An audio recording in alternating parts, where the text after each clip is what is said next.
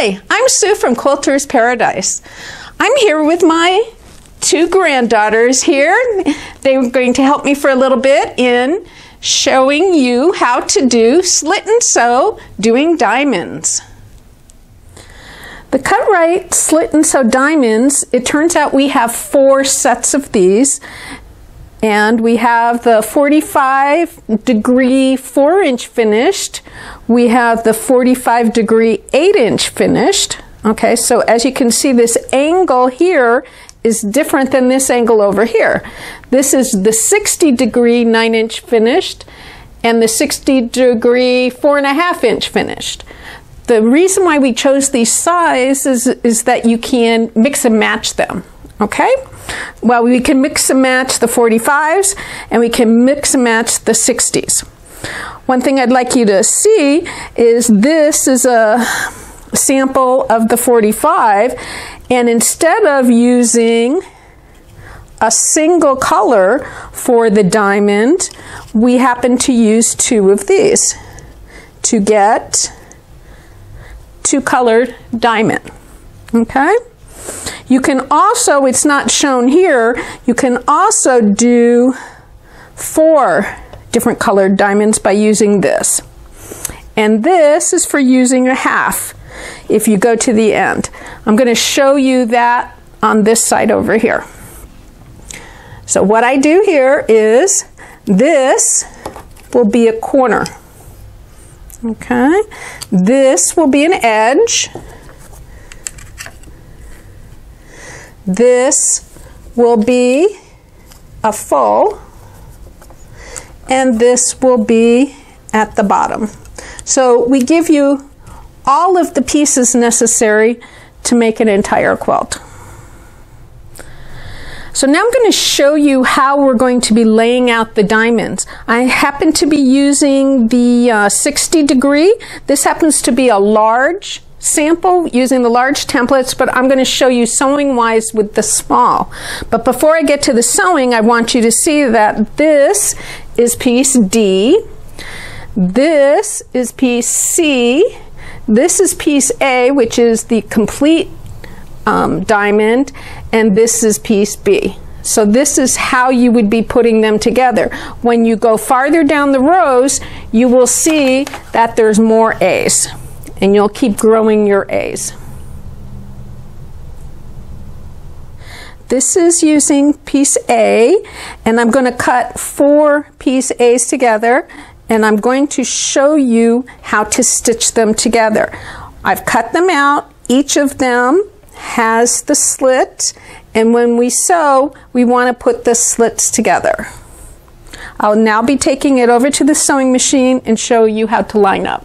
Right now I have both pieces, A's, face up. I'm going to take this one, put it on top of this one, and I'm going to be looking for the slit. The small ones just have 1 slit to line up. Okay? The slits are important. Once I have that, I'm going to bring this over to my machine. Again, I have the a small, I do about a 1.8 stitch length. I've made sure that I'm sewing a 1/4 inch seam. With this, I put this tape here to aid me in pushing my pieces against that. I'm going to put this down and put my foot down, and I am going to sew, ensuring that the slits match up.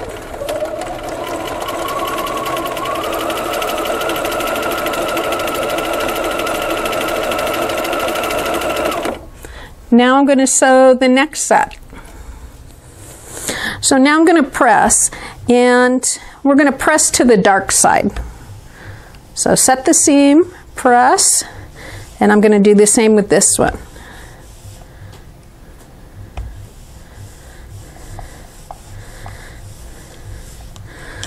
I have no place to go with this.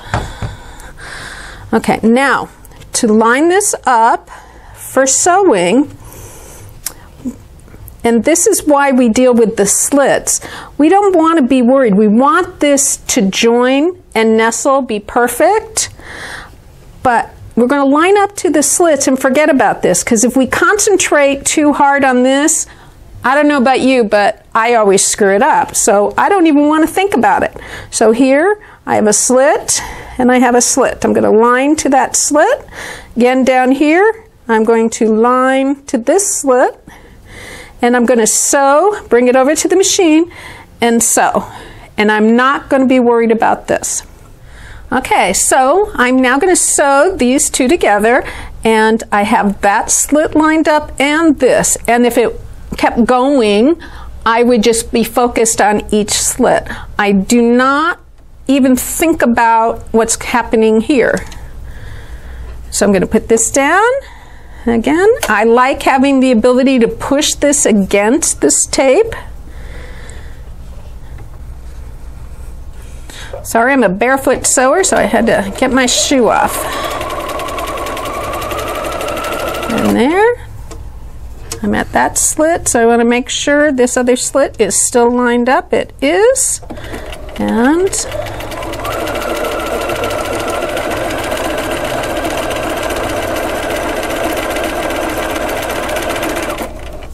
I sew right off and cut it off. So this is sewing the two together. As you can see, look at how perfect this is. I'm going to flip it over so you can see.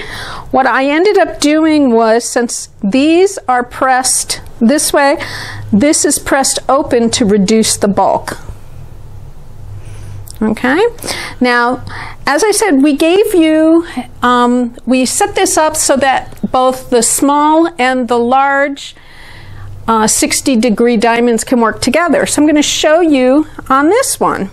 As you can see, these are the large A's and these are the small A's. So I can put 4 of these to correspond with 1 diamond. I'm going to turn it over, and this time I just didn't open any of the seams. I just pressed this way, and as you can see, it all works out. I'm going to flip it back again so that you can see how nicely these all nestle.